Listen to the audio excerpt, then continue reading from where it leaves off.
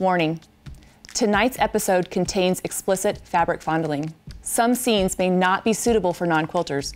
Viewers' discretion is advised.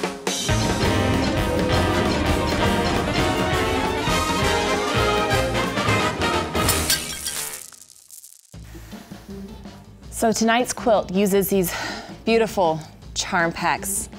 Sometimes I just like to come downstairs to my quilting studio and just look at them and feel them and see how pretty and soft they are. It's just, I don't know, it's just a moment.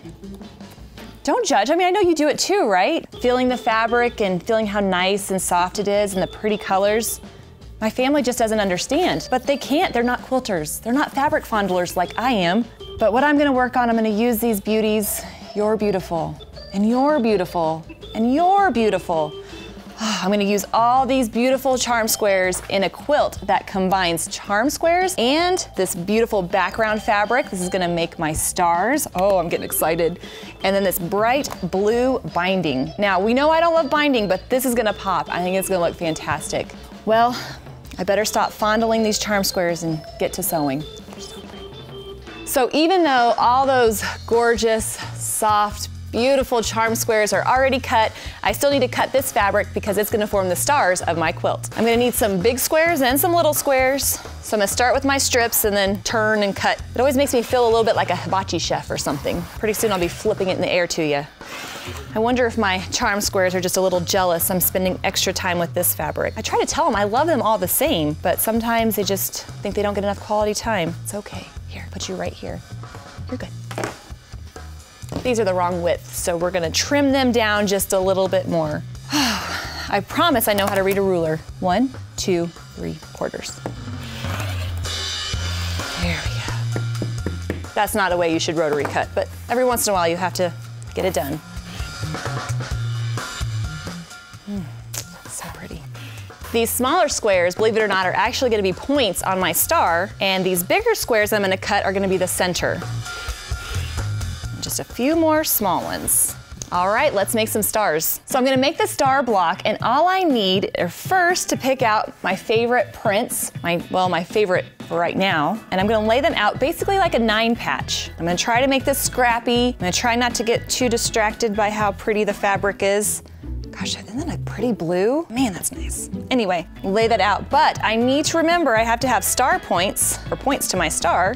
So I have the outside of my star. This one I just cut is gonna be this very center, but I need to turn these into some points, and that's where these little guys come in handy. And I'm gonna make those with the stitch and flip technique, where we draw a line, sew a line, and then iron it. So these points are gonna go on these 4 blocks right here. So I can put these away for now. Don't worry, you'll be back soon, and start working on my points. So what I'm gonna do is very simple. Take my ruler, my marking utensil, and I'm just gonna draw a line from one side to the other. Now, if you weren't watching, I probably would just wing it, but I'm trying to be good. So I'm gonna take 2 of these, that way I can make sure it's nice and straight. So this is gonna be my star point, so I'm gonna take my piece of fabric and align it on one of those corners and just stitch on that line. All right, just gonna trim that off, roughly 1/4 of an inch. Doesn't have to be perfect though. Now I've tried to go ahead and add my next point without pressing, but it doesn't work. So what I'm gonna do is either iron this, or since I'm kind of in a rush, I'm gonna use my little seam roller, and that's just gonna help hold it flat, and then I can press it all at once. I gotta be very careful with these points because it could stretch it out, and I don't wanna get those wonky shaped stars, at least not intentionally. So I have my next one, it's gonna go the opposite direction, line it up, sew on the line, and do the same thing again. I don't know, but there's something gratifying about rolling that seam. It's like you're gonna be pressed into submission. Now I have that 1/4 inch right here, which is good. That's gonna make my points match when my seam allowance gets all figured into that. So I need to repeat that for the other 3 sides of my star.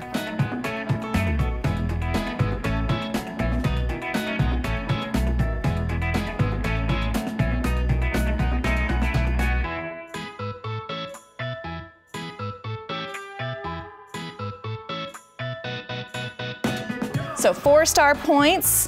Look how nice those are. Now, I've rolled the seams, but I do want to give them a little press right before I assemble the whole block. And trust me, I am never picky about ironing, ever. It doesn't matter in my mind. But for this particular one, I'm gonna go ahead and press from the back.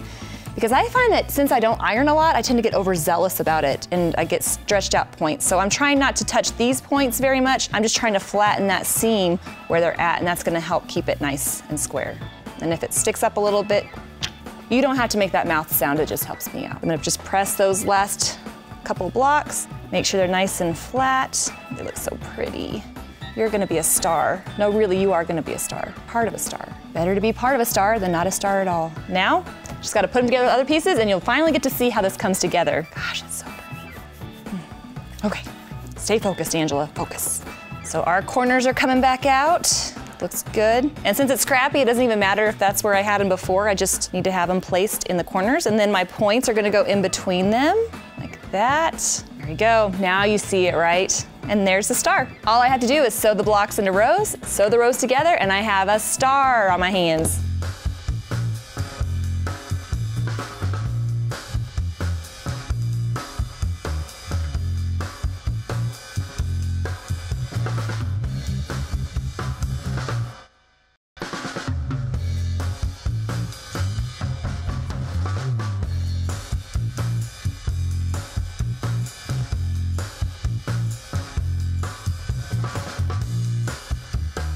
And the first star block is done. Isn't that cute? And I have to say I'm loving Scrappy quilts because then everybody gets to participate. I don't have to just pick one or two. I can use all those fun fabrics. But this quilt actually alternates between a star and a 9-patch block, so I gotta whip up that 9-patch real quick. What's great about the 9-patch block is it's like the star block without all the extra work. So I just need 9 pieces of fabric and I'm gonna assemble it very much the same way, except without all the star points. Let's see. I feel like there's a lot of light blue and a lot of dark blue. I'm just gonna play around with this for a minute. Yeah, I like that better. That just feels more harmonious. Now that is a pretty blue color. Honey, what are you doing down there? Nothing, nothing. I'll be up soon. That's too close.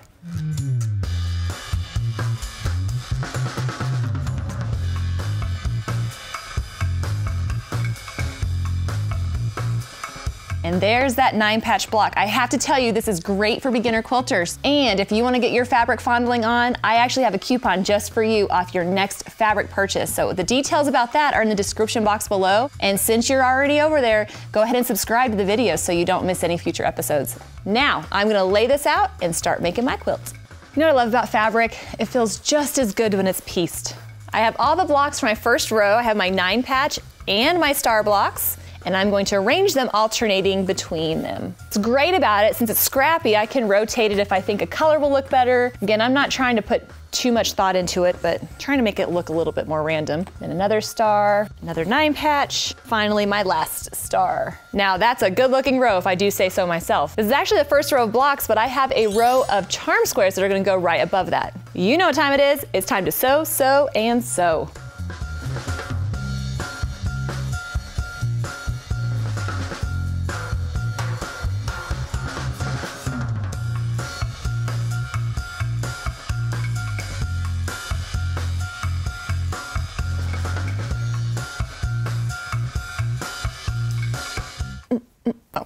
So I have the first row, the second row, and I even have the next row ready to go. So here you can see it's just a little bit different.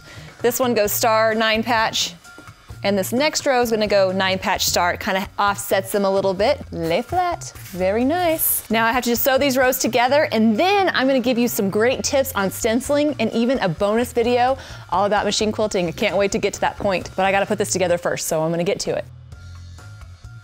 Now my fabric has been appropriately fondled. It's finished, let's stencil. Now when I machine quilt, I don't always use stencils, but I thought it would be fun in this episode to show you how easy it is to get better at free motion quilting using the stencils. So I found a great leafy kind of meander. I have my pounce pad that's gonna help me mark it. Now, if this seems a little too confusing, don't worry about it. I've actually put together a bonus video full of tips and tricks on how to pick out stencils and how to use them. But for now, I'm gonna go ahead and mark out my quilt. Now, the great thing about stencils is it gives me a path to follow. So especially when I was a newer machine quilter, it was a lot easier to learn how to move the fabric when I already had a line to go along. Now, one of the downsides is you have to mark it, and that takes a while, but that's all right, we're gonna do it. So now I'm gonna use my pounce pad, get a little tap to get it going, and I'm gonna line the stencil where I wanna quilt the design, and I'm just gonna rub that pounce pad on there. And it's really fun to see how far stencils have came. So now instead of those old rigid plastic ones, I have these fun screen printed ones. So I'm gonna hold it in place and rub it.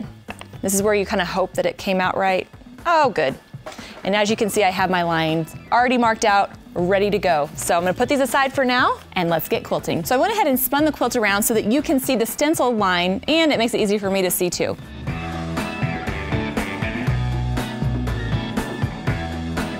So the most important part about quilting with a stencil is I'm gonna look ahead of where I'm at. That means I'm not looking right at the needle, I'm looking on down the line so that I can move smoothly and somewhat closely get on that line. Now the great thing about this is even if that line isn't perfectly quilted on the stencil, once I remove it, it's not even gonna be noticeable. So no one's gonna know it wasn't even perfect. And I wouldn't tell them either.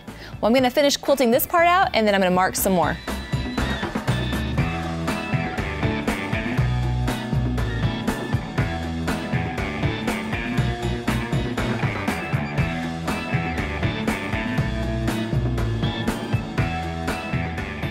Once I run out of those lines, I'm gonna go ahead and mark my next section.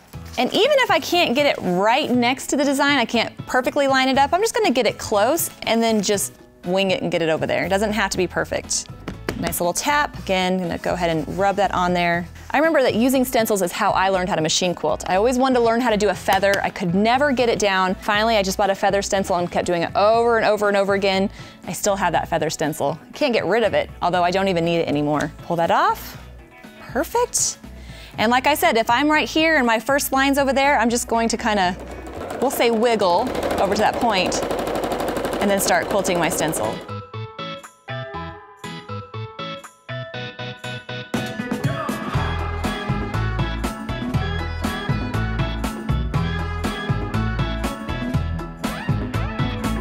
And what's great about this kind of chalk is once I get done with it, either when the whole quilt is finished or as I go, I can just kind of rub it away and it's just gonna disappear. Don't you wish mistakes worked that way? You make a mistake, you just rub it away and you're like, oh, now it looks fine. Perfect. Now I do like stenciling, but I'm much more of a free motion quilter, so I'm gonna keep quilting this thing without it. And if stenciling isn't your thing, no worries. I put together some free quilting diagrams to show you how I've quilted this. An up all night version, which is a little bit more custom, and a turn in early, which lets you get the quilt done. I do it because I care. So make sure you head over there and download them, because they're really nice. Anyways, I'm gonna get this finished. I'll see you when I'm done.